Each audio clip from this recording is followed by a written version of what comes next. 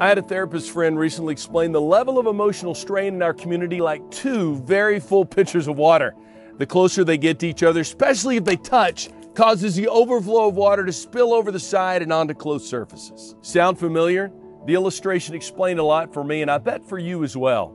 Our current culture environment has us emotionally full. So a bad decision by a driver, a questionable look from a spouse, a request from a boss, a little attitude from a kid, well, it can send you over the edge and, if not careful, into an unproductive rage. Spend time on you. Do what you need to do to lower the levels of stress in your life. It's not selfish, it's self-care. Give grace. Take a deep breath, slow your response. That person you just bumped into is more than likely just as emotionally full as you. For Lubbock Christian University, I'm Dr. David Fraze, and that's good stuff.